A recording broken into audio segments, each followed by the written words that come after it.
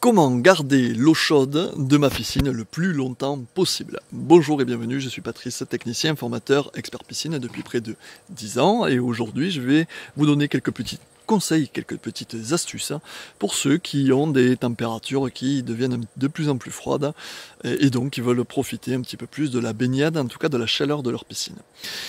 Mais avant toute chose, abonnez-vous, likez, partagez, commentez la vidéo, ça peut servir à beaucoup de gens et je vous en remercie. Alors, qu'est-ce qui se passe? Ce qu'il faut savoir, c'est que les nuits sont de plus en plus froides, fraîches. En tout cas, chez nous, dans le sud, les nuits sont entre 15 et 18 degrés Celsius. Donc, qu'est-ce qui se passe quand on a une piscine qui est complètement découverte ici? Eh bien, imaginez que la piscine est à 25, 26, 27, 28, 29, 30 degrés.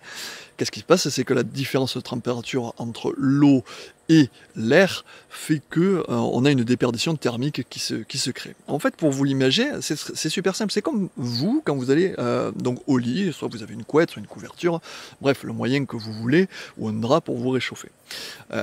Eh bien, si vous enlevez votre drap, eh bien, vous allez voir que dans la nuit, probablement, vous allez vous réveiller et donc que vous allez avoir froid. Donc, il va falloir vous couvrir. Voilà, c'est ce qu'on appelle un phénomène de déperdition thermique. Eh bien, la piscine, c'est pareil. Imaginons que dans une nuit, il tombe à 15 degrés les températures, en tout cas chez nous, et que la température de la piscine soit à 25. Et bien, qu'est-ce qui va se passer? Dans la nuit, la température de la piscine va baisser de 1 degré, voire 2 degrés. Voilà ce qui se passe. Donc là, pour protéger la température de l'eau de votre piscine, les solutions sont les suivantes. Numéro 1, vous la bâchez. Quand la température extérieure devient inférieure à la température de l'eau, pouf, on bâche. Ouais, généralement, c'est la nuit. Donc on bâche soit avec une couverture immergée ou hors sol comme celle-ci, ou alors avec une bâche à bulles. Voilà, tout simplement. La bâche immergée ou la bâche à bulles fait office de couette. En gros, c'est un drap, ça empêche que la déperdition soit élevée. Voilà.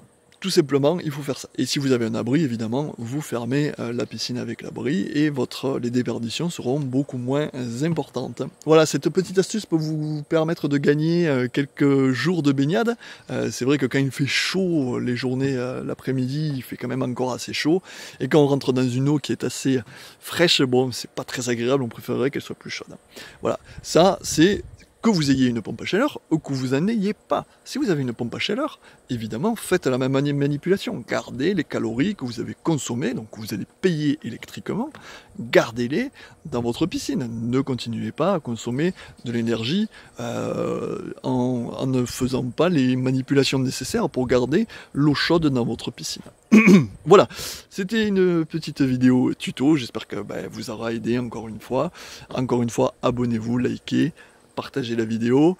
Bientôt nous arrivons en période d'hivernage, donc je vous donnerai petit à petit toutes les étapes à faire pour protéger votre piscine l'hiver et pour que votre piscine soit belle à la saison suivante. Voilà, je vous souhaite une très bonne journée et je vous dis à très bientôt pour un prochain tuto. Bye bye.